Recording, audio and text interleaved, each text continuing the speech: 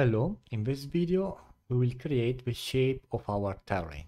So for this series I want to create a desertic valley with maybe some terrace. So let's start with the Perlin node. And this is a very powerful node. You can create almost every type of terrain with it. I want a pretty large valley to start with, so I will change the scale like this, for example. I will also change the warp frequency to have some perturbation in my terrain, not too much, like maybe this. We can also play around with the octaves. This is basically the definition of our terrain. The higher the value, the more details we will have in the terrain. Let's change the resolution to 1K, and I will leave it to the default. I think it's okay. Let's change the seed a little bit until we find something that we like. Okay, this is quite good, I think. Now let's add an aperture filter. And that is because if you take a look at the Perlin here, I don't know if you can see it, but it is very easy to get artifacts and some noisy edges. So that's why I use the aperture set to spread method. So we have wider edges. I will also change the kernel type, which is basically the shape of a border of our edges, to corner. One iteration, I believe, is enough. Between the Perlin and the aperture, we can add maybe a displace, change the strength a little bit.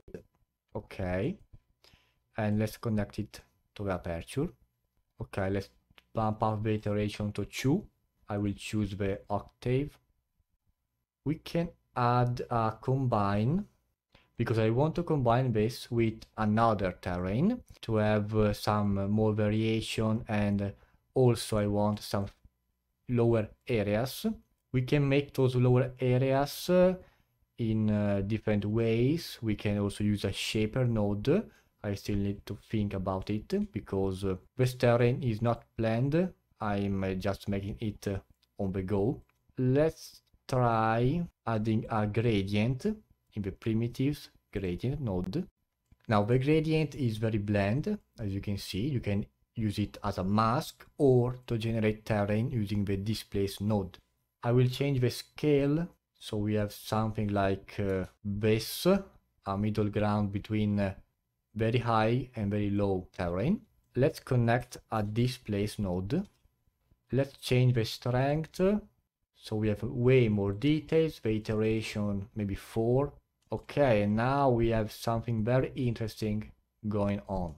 I will combine this with my previous terrain.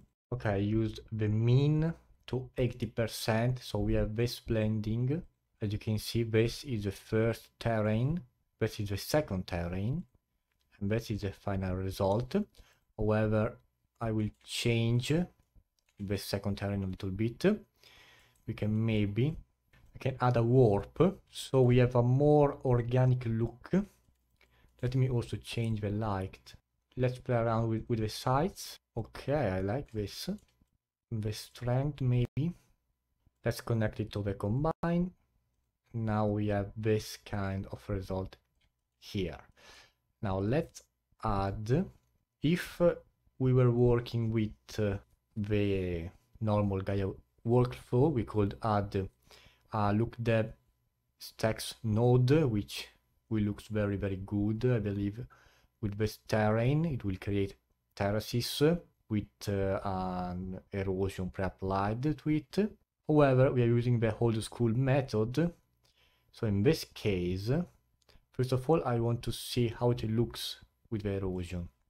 Okay, so this is what the default erosion gives us. Let's try the Meteor Terraces preset. It looks quite nice. We can improve it further. Let's add, I will say, a terrace we can change maybe, let's say 20 terraces. Okay, let's try 20. Steepness to 60%. And then uniformity, I will leave it to default for now. Let's add another terrace. We also have the option for fractal terraces. This is another good node for creating terraced terrains. We can try it later if this method doesn't work out as I want. I set up the 2 terraces node, and for the first one I chose 29 terraces. This is the base to create all the higher structure of our terrain. As you can see, if I select the combine node, now this is our initial result. This is after the first terrace node. Get this result, you must choose a higher steepness value.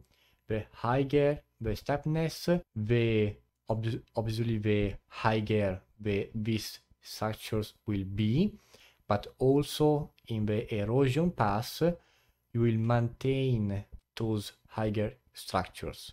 Or if you choose a lower steepness value, you will get more of like a desert hill or similar. Uniformity, as the name implies, it's for the shape itself of the various terraces.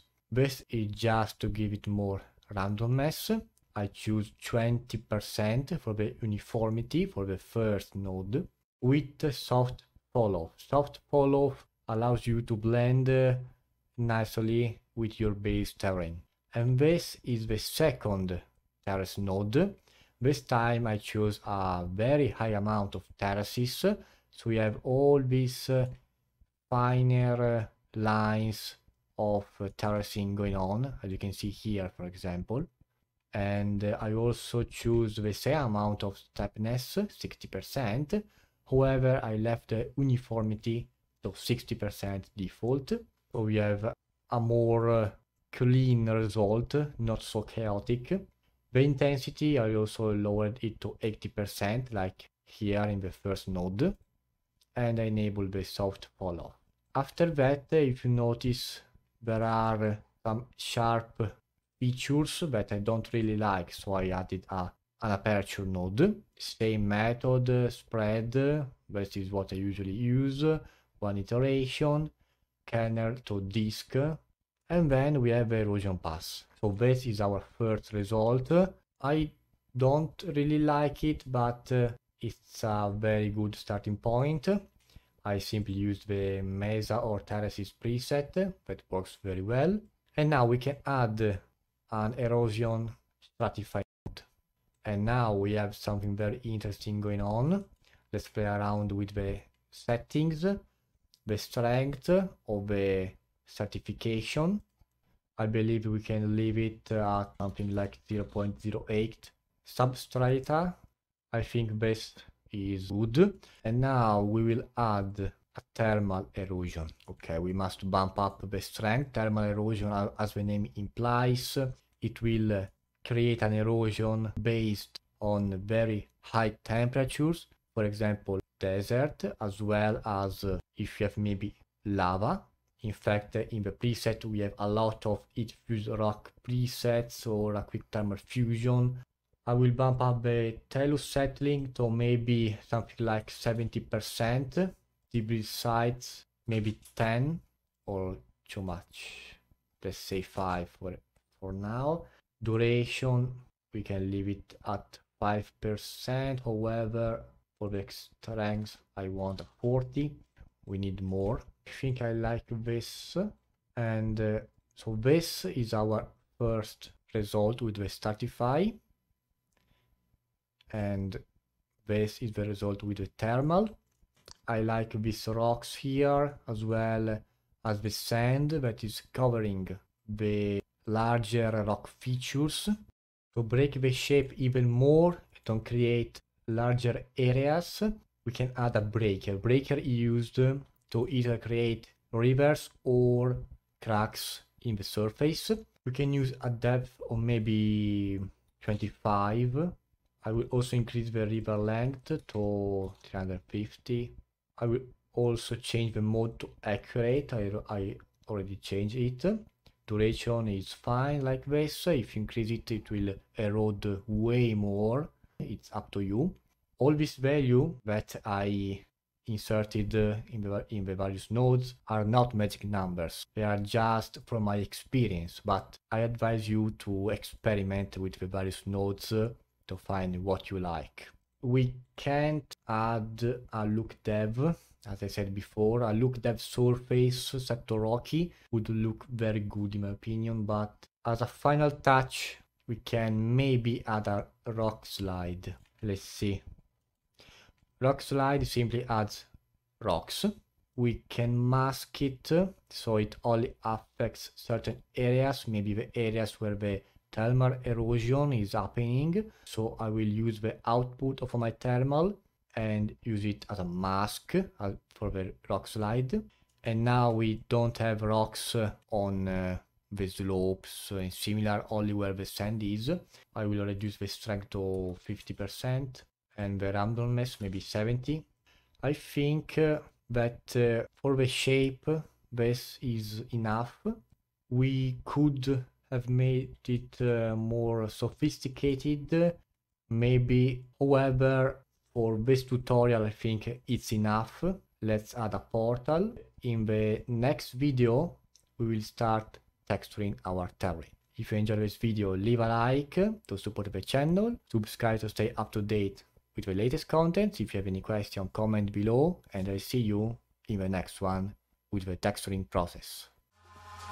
Eyes in the sky, gazing far into the night. I raise my hand to the fire, but it's no use, 'cause you can't stop it from shining through.